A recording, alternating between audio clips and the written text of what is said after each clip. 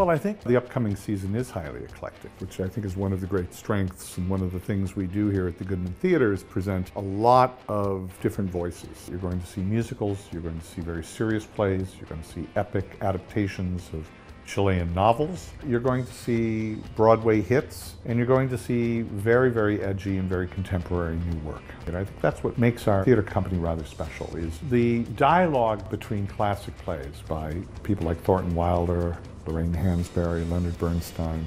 and the most exciting voices in the theater today, like Ayad Akhtar, Jose Rivera, Rebecca Gilman, Seth Boakley, and Thomas Bradshaw. I think it's what keeps a very exciting theater company in our city, and